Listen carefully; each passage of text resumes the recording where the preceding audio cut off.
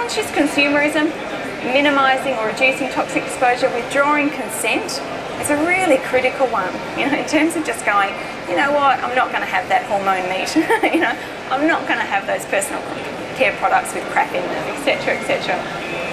Upon saying that though, greenwashing is a really interesting one which you probably all know about, and particularly in the personal care field, massive amounts, you know, things like, I'll go through this a little bit later, but things such as what's actually on a label is a little bit dubious these days. I'm going to talk about that a little bit later. Creating healthy spaces, food, personal care, textiles, toys, building and furnishing, renovating is a really critical one, pest control, plastics and cleaning. They're the kind of main areas I would say. I'm going to tell you a really critical one around being a label detective. The best thing that you can do, I don't know if it's got it here, Narelle, who produces My Essence, actually did this slide.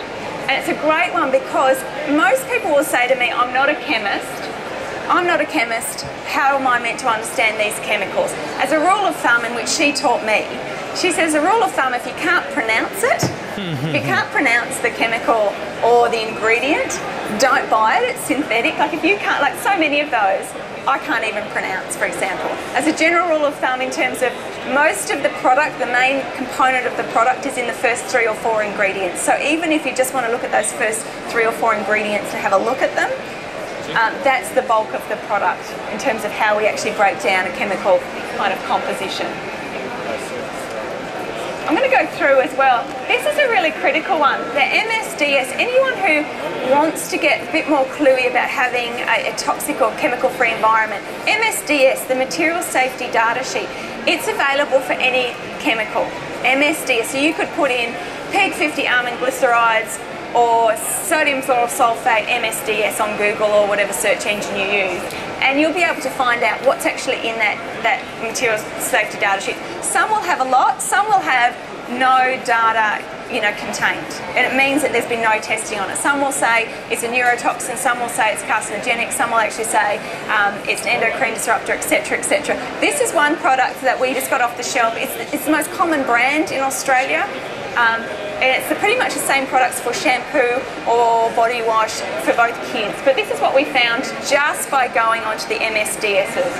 And this is available on our shelves in our supermarkets, for example. There's endocrine disruptions, carcinogenics, materials in there. There's irritants in there, toxic to kidney, you know, ingredients in there. And that's just, anyone can do this to any product. You know, so really, you know, it's just such a useful tool in terms of, you know, any chemical MSDS. In terms of, I'm just going to move on to, you know, because I know I've got a really short period of time left. In terms of nutrition, in terms of what we see in our clinics and so forth, in terms of optimal nutrition, particularly with kids and mums, some of the critical ones we see is maternal iron deficiency, which is a really critical one to kind of watch out for in terms of how we do nutrition. And you can get those both with meat sources, in particular red meat sources, but also with some of the really good greens as well, the spirulinas, the chlorellas, the wheatgrasses and so forth. Vitamin D deficiency is so significant. You know, these days with children, we use that much carcinogenic sunscreens on our children, and then we put them out in the sun, which is just toxic anyway. And then, but you know, really they need to have a good dose of sun, a good dose of good sunlight. Not necessarily in the middle of the day, but a good 20 minutes of just sun running around, because we're seeing a lot of vitamin D deficiency. Zinc deficiency, we're seeing that in terms of seizure rates. So we've got these bubbers that have got really kind of depleted guts. You know, because they're actually not getting, you know, as babies come into the world, they get some really good gut bugs, you know, through the vaginal cavity. So we're seeing these babies seize it out and they're not given breast milk. So how that bubbers get good guts initially is 1, through that vaginal cavity, which most of them aren't coming out of these days, and 2, through breast milk. And so many women aren't breastfeeding these days. So we've got these bubbers who just aren't getting what they actually need in the world. So, and that's as a result of interventions in pregnancy and interventions, you know, in terms of how we're feeding our babies as well. Higher antibiotic use, hygiene, that whole, you know, as I said before, antibacterial. So we're developing babies, like babies really need to play in good dirt and good soil. they need to actually develop some of those really good gut bugs and so forth. So getting them back out there is really critical. Increased chemical exposure and chronic stress. We see more kids, in particular toddlers and so forth, more containerised than any other time in history. They're always pushed somewhere, supervised activity, etc. And it's usually not in a good nature, for example. I would say this is probably some of the most optimal nutrition. Breast milk, nutritional adequacy, you know, really doing that preventative health stuff, like really doing those good green smoothies in the mornings for mamas. You know, when I'm working with mums, yes, there's a place for vitamins and minerals, but I think the main thing is actually good whole foods, the good probiotics, the good superfoods, in particular for mums during pregnancy, a good green smoothie. I got very sick in pregnancy, so the thought of greens was very hard to consume in pregnancy, but actually doing some workarounds and getting some good, you know, and green smoothies are really good ones because you can also produce some sweet ones in that sort of sense with pregnancy. Whole foods, unprocessed organic diets, low to no sugar, particularly for mums in pregnancy. Play in the dirt, particularly with children. Adequate sleep and relaxation. As I said before, kids are more supervised than any other time in history. You know, they're brought to playgrounds, they're supervised, they're often not outside. We've got a generation that are inside, for example. Sunlight, appropriate, so good guts. They do.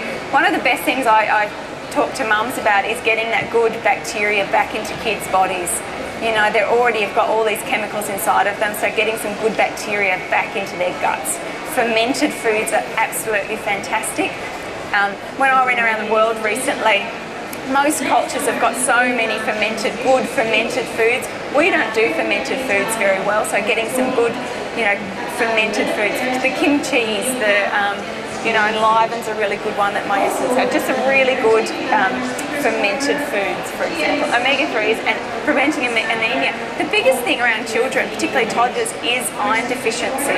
So being really on the ball in terms of how we can actually address that in terms of greens. The other thing, just to finish up, is this idea of conscious parenting. You know, so often we're looking for experts. So I'll just give 1 minute, yeah. So we're looking for experts to tell us how to parent. And I just try and remind parents, it comes naturally. You have everything you need. You know your children better than anyone else. And we existed for thousands of years without these kind of experts, including myself. Like most of the time parents will say, what do I need? And I'm kind of like, what do you think? What do you think your children? And most of the time, most parents have the answer. They just might need where to find it, for example. But most of the time they actually do know. We make it very complicated. Trust your baby. Critical one, trust your baby. You know, kids will tell you when they're sick. Kids will tell you when they're hungry. Kids will tell you when they need something. They will cry. They will ask for it. They will, you know, whatever. Trust your baby. You know, follow their lead. You know, in lots of ways, don't follow us. Follow our children because they are completely the experts. My children, for example, eat greens straight out of the jar. Some days they'll have lots. Some days they won't have any. Some days they'll just have a teaspoon. It's completely determined by what they actually need because they're in tune with their body. We're not. You know, just really trusting their bodies about what they need. And they have, you know, there's this idea of spoiling children. I really hate that idea, and I always just say, children and babies have no bad intentions, like none. So really get peaceful with them. You know, they're always just telling us what they need.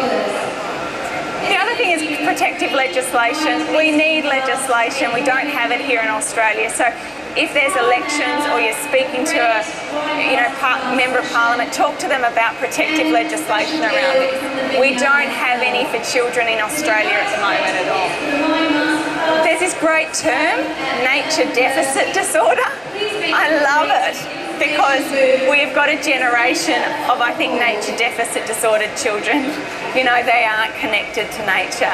And when kids and parents are connected to nature, all of that conscious parenting, all of that connectedness to our hearts and, you know, them is much easier. And yet we have children that just really aren't connected to nature. Let them get dirty. Let them become free-range children, I say. So this is my last quote. I love it. What we do to Mother Earth, we do directly to ourselves. It's that ecosystem inside, which is absolutely critical. These are my two chicks. I'm going to end with this quote. The health and well-being of our children and babies is a critical measure of society for two reasons. In moral terms, how well a society cares for its weak and vulnerable is a measure of how civilised it is. In more pragmatic terms, a society that fails to cherish its youth fails. It's as simple as that. And I'm going to leave it there. Thanks for coming. I had to jam a lot in.